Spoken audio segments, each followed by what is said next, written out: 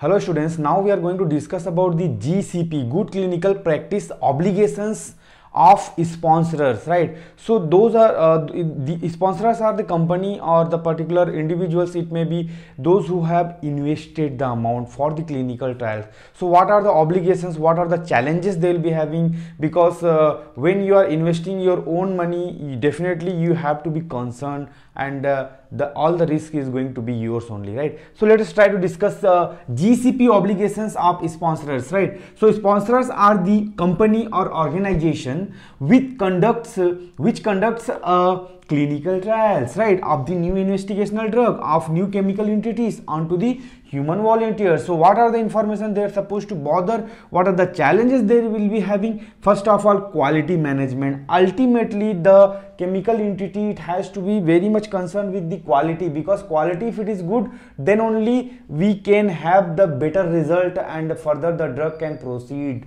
right? Quality assurance and quality control throughout the process, entire from the beginning, phase 1, phase 2, phase 3, because those drug has to be come into the particular dosage form, and it has to be tested and given or administered into the human volunteers. So during those process there should not be any quality compromise.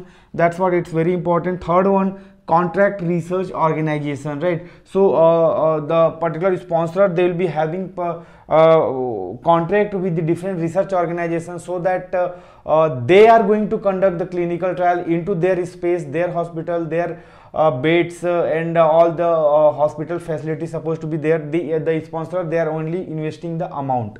Okay, medical expertise, it is very important. If you are going to the hospital or if you are maintaining one small hospital, there should be the MBBS, MD or different specialization. Doctors supposed to be, physicians supposed to be there. Then only they will be take care about the patient, those who are taking the new drug. Then trial design, because in phase 1, what is the number of patient, what is the age group, what is the what you call their male, female, and all those things.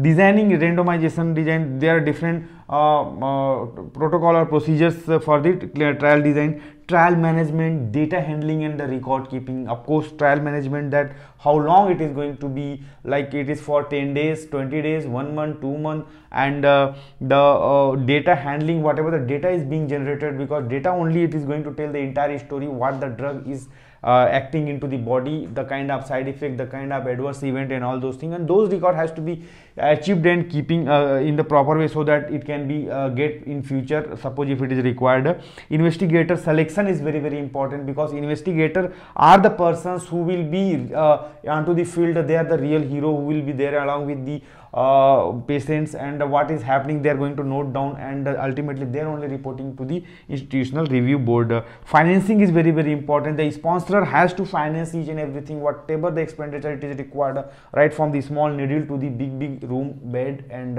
all other things, right? The confirmation of review by IRB and IEC, the institutional review board or independent ethical committee, these are the board which is reviewing, and with that review, whatever the decision it comes, it will be confirmed by the sponsor only ultimately, because it's the he is the one who has invested.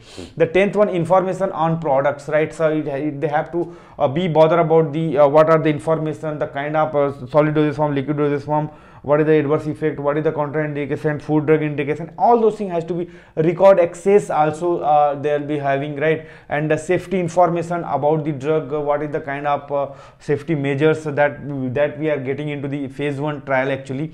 Then adverse event reported in phase 1, phase 2, phase 3 itself, it is being bother about the side effect. Definitely we are expecting more focus onto the side effect or adverse effect rather than the effect. Monitoring and audit, the monitoring of the entire process and the audit of the information gathered onto the clinical trials, that is also the challenges or obligations for the sponsors. So sponsors are the person who are the organization or the team who will be more concerned about this thing, because ultimately once the clinical trial will be successful into the phase 3, it will be launched into the market and the benefit start from there onwards. So they have to bother, right? So these are the obligations to the sponsor or for the sponsor. Thank you all.